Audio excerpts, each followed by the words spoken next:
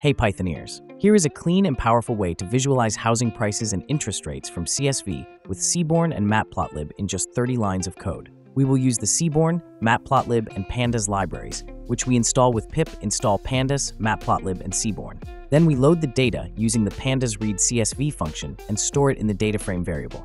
Next, we set the figure size to 10 by 6 so everything looks crisp. Now the main scatterplot. We call sns.scatterplot where we load the data frame, set x to year, y to average home price.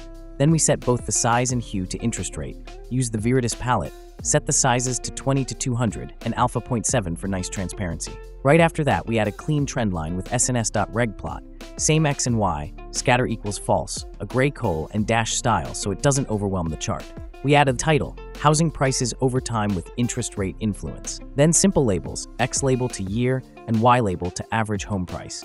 Finally, we set the legend title to interest rate percent and call the pyplot show function. And that's it. As you see, we get a clean scatterplot where bubble size and color instantly show the interest rate level, and the dashed trend line highlights the overall relationship. Try it out.